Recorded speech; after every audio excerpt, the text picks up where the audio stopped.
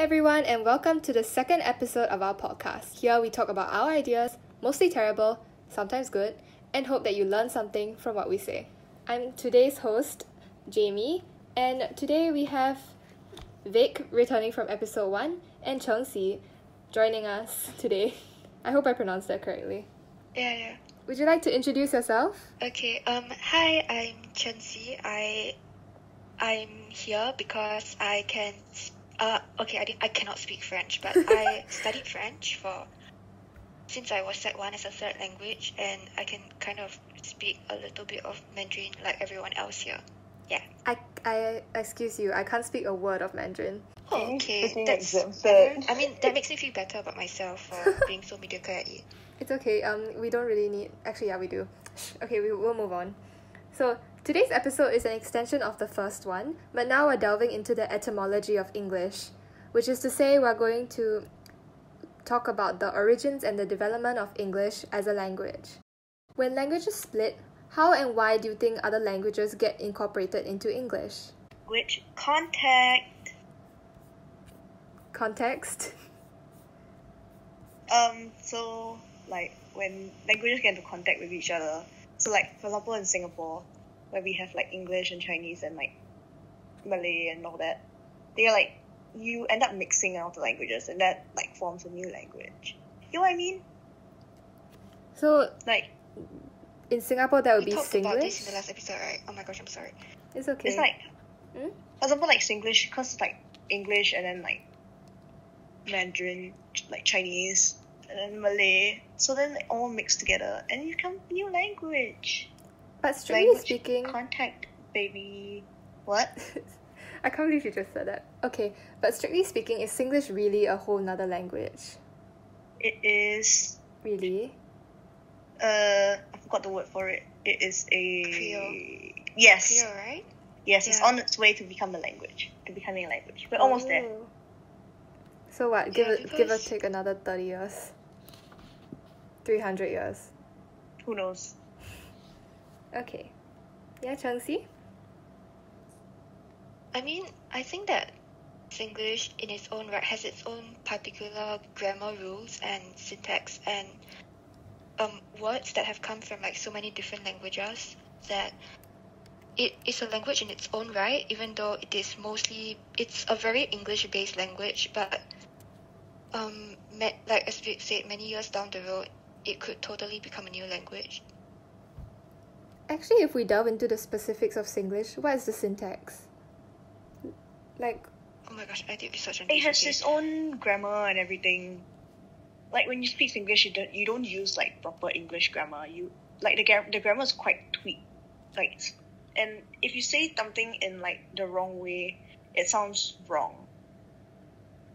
I don't know how to explain it. Like most colloquial languages, like even like African American vernacular English, like they have a very specific grammar and syntax that if we do not adhere to it, it will make that language just sound off. Like I'm not really certain on the specifics of all these, but it is definitely it's definitely different from English, and to try to imitate it without understanding the full syntax and like all the grammar rules behind these colloquial languages would be, just dumb, because that's not how it works. You kind of need an intuitive feel for it, or you learn by hearing it. Yeah, it's not. I mean, you can. I'm sure. I know that there are like so many Singlish dictionaries online that you can look at, and you can like definitely learn the syntax. Like you can learn any other language, but it's not something that we can just imitate. Like it's not. Like, even though Singlish has an energy that people try to imitate, it's not Singlish because it doesn't have the specific grammar rules and syntax that Singlish has. Oh, I see. Wow. So actually, when languages do form, what determines what influences it the most? So like, I think Singlish is most heavily influenced by Hokkien, maybe? I think In Malay? Is it Malay? It's a mix. It's like really a mix. Like, there's Like, really I no fixed ratio of what. The kind of Singlish that is used differs from people with different in different social classes and like of different ethnicities and upbringing. Like when I was growing up, my parents did not allow me to speak Singlish. Oh, So same. my Singlish is really, really English. Same. That's what my friends tell me, and like they're just like, oh, you don't sound like you're speaking Singlish. And I was like, I don't know what to say to that, because to me this is Singlish, you know. Yeah, because you have your own different life experiences. But in the context of English, it's like... Oh, sorry, Vic, do you have more to say? I think there's like different extents of Singlish also. Like what Chen Xi said lah. Like some people have more like stronger Singlish vocabulary that they use. Yeah. So like I use different extents of Singlish when I'm talking to different people. Oh yeah, I get that. I think I learned how to say gelat from you. Like, I didn't know what it meant before that. Yeah, like Jamie has never heard me speak like actual Singlish before. Should I like hover over your shoulder and wait for you to speak it to somebody? Okay, no, let's not do that. I don't Okay. think it'll come out near you. Like even with Chen Xi, I don't speak Singlish. Like, it really just I think it depends on who you're talking to. Oh yeah, it's the code switching thing you mentioned in the first episode, right? Yeah. So like with some people, for example, like more like how you say, like for example, like in the heartlands, like the people there generally speak with more larger variety of mixture of like words from different languages, rather than like, for example, when you're like in, I don't know, in school. Yep. In like English class, you don't really use that much Singlish vocabulary because it's just not the right context for it. Moving on, so Singlish is pretty much equally affected by the languages that it came from, but when it comes to English, it's specifically been most influenced by French. Apparently 45% of English words come from French. But why do you think that's the case? Gendered nouns in French itself comes from like Latin. French is Latin mispronounced by Proto-Germans. Lol. That's actually really funny. So if I mispronounce Chinese enough and I make enough people mispronounce Chinese, I can invent a new language. Yeah, totally. That's like how it works, man. Like that's how dialects happen. Wait, seriously? If you mispronounce a Like- language enough, dialects occur? No, because like you see, like the reason why there are so many dialects is because China is so big, and like Mandarin itself is just one dialect in China. So they are like, it's like as you move away from each other, you will come up with like words that enter your vernacular as you know you are exposed to different environments and different people, and you interact with the same people, and kind of like the evolution of species. That's like how like dialects form, I guess. Oh, I don't know why I always just thought that like different parts of China spoke different languages and they kind of merged into one. Like definitely like with the assumption that we all come from like one person, like it's like not a theory, there's One the cell? Yep. mitochondrial Eve and all that. So that would mean that, you know, that's how languages just form. I think it was Because really good, as though. we move Sorry. away from each other, we just form different ways of speaking. Like even if we talk about like Britain, like it's like the north of Britain has like a different accent from the south, because the north, like if you Lack listen of to the northern proximity? accents, they sound more like Scottish. So accents have a lot to do with proximity lah. Yeah, if there is like a lack of proximity, then accents form, and like from accents, like the words you use and the way you talk is going to evolve over time. And if you do not interact with people from other places that speak the same language as you, you may completely evolve into like a new language, and there's no going back, you know. A side note, but this sounds exactly like evolution in biology. There's a Yeah, oh my disruption, gosh. then yeah. That's like where I'm taking all this structure from, man. Yes, Vic? I found my tree, Your tree? my language tree. There's a language tree? So it's like a family tree but for languages? Yeah, Latin's not actually from German. Oh. Wait, you can't just name Latin it. is Italic. It's a Romance language. Oh. Germanic is a whole different tree. Wait, so like the link is like from the Indo-European languages. Yeah. Okay, that's English great. is actually a Anyways. Germanic language. It's just that French people. Germanic language if it married French briefly. Mm-hmm. Okay. Then. Wait, but if English is like largely based in Latin, then isn't Latin an Italic language as well? It is. So like English is just like a combination of all these things. Okay, that's cool. Yeah. Actually, then, how do the different like sentence structures develop? Because if you think about it, all languages come from each other, so shouldn't they all have similar sentence structures?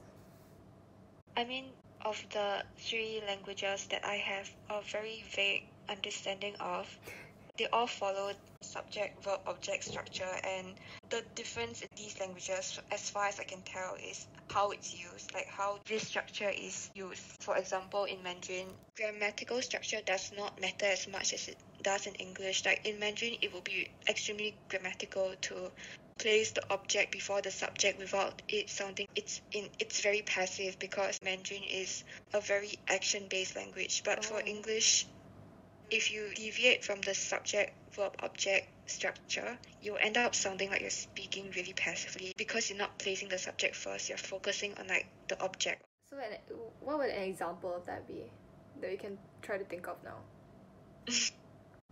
My God, I'm not Like, okay, Englishing. for example, right, if I wanted to say 电脑游戏,我觉得很好玩, right? Like it's like I could write that in an essay as part of dialogue, obviously. Like it's not exactly like super formal, but if I used it as dialogue, it would not sound that awkward. As opposed to video games, I like to play them, yeah. Oh, okay. Do you want to get into the specifics of French now? Okay, so just now we were talking about how English comes, like 45% of English comes from French, right? Yep. So the thing about languages is that, or the thing about French that I have realized is that a lot of French words come from English slang. So like for example, the word cool, like the French people, especially in France, use it. In Canada, I think Cool? they are more conservative regarding the use of French, but in France, there are a lot of slang words that are just stolen from English. Oh. And I found that really interesting. Wait, so did they say cool? Like with a French accent? Yeah, just like cool. Wow, okay. Yeah, like it's like one time I asked like my French teacher how to say cool in French, and he was just like cool. Cool. Yeah, and I was like, huh? I mean, largely it has to do with like globalization and the media being so Anglicized, like right? accessible now. Yeah. Actually, if we are talking about anglicized in France, because of this policy called, in France it's not exactly anglicized, because the government has actually put policies in place to try to expose French people to French media. Oh, I think there's something like that in Canada also, Yeah, right? Where the radio station has to pay. Critères, yeah. So how does that tie into Oh my gosh, anglicization? I'm sorry. It's okay. Yeah, but then like even though there's so much focus on French culture and the use of the French language, even reduced exposure to the English language, it still has an effect on French, you know. Like it's like most French people, maybe to say most French people would be a stretch, but most French people living in Paris at the very least are able to speak English fluently. Oh. Yeah, so it just depends on whether they are willing to speak English with you, which is another issue altogether. Fighting between the languages. For French, there's something that the French focus on a lot more than we do in English. Do you know about like the direct object? Direct object? Like direct and indirect objects. No. Yes, sir. Oh, I mean, obviously Vic does. Yeah, because every French book I read about the basics of French, but if I once got some books on like linguistics and syntax, and I couldn't really find all these. So like, is it like very big, Vic? In English? Yeah, like I know we use it a lot, but it doesn't seem like we place a lot of emphasis on it, right? I mean, we use it like subconsciously because of grammar. We use it. Firstly, what is direct object? It's like Jenny cake ball. Right? So like lacking. Yeah. So like for quantifies, example, like if I say I like to eat cheese fries, cheese fries is an indirect object because there is to eat standing in the middle of the subject and the object. Oh. Aren't direct objects featured in most languages? I feel like most languages have their own version of it. Yeah, but like of these languages, the language that I felt really places emphasis on the direct object and indirect object is particularly evident, especially because there are different sets of pronouns used for the direct object and the indirect object. Oh, la versus la, right? That sounds Oh like no, Chinese. le and la is for French. le is for masculine It's objects masculine, and la is for feminine. feminine Oh, okay. objects. For the indirect object, there is a new set of pronouns. Like instead of le or la, they would use lui. Oh. Yeah. So what's an example of a sentence with a direct object? Okay, just now I said I like eating cheese rice. Like j'aime des frites au fromage. I'm really rusty. I used to be okay at speaking French, but like not anymore. Need more practice. Yes, absolutely. Oh, okay. And another way which English differs from French is the sheer number of tenses that the French have for... Oh, the French have more? Yeah, like, okay, you would think we have a lot, right? But like for the French, it's like, okay, it's just complicated because my first language is English. For example, in English, we would say like, he was leaving. The fact that this happens over a period of time would put this in the imperfect tense, if I'm not wrong. And then in French, it's broken down to like different parts. Like for example, there's this type of past tense. It's called the passé composé. And it just means this happened exactly. Like this precise thing happened. And Wow. that's different from English. But in English, you would say he left and he has left. And that is kind of like the simple past or like present perfect in English. But it's kind of the same tense in French, which is like the passé présent. Oh. Yeah, which is like something that really confused me. Like I was so bad at past tense while I was studying. Like I only really got it in like the last year. And like don't there are feel a bad. lot more It's a like confusing thing.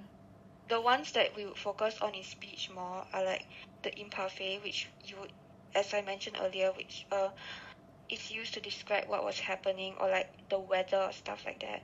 For the pluperfect, it's present in French as well, which is basically like before the imperfect, which you can only use in that context, or at least I could only use in that context as a beginner. In English, like an example would be I had sang or he had gone. Yeah. Oh.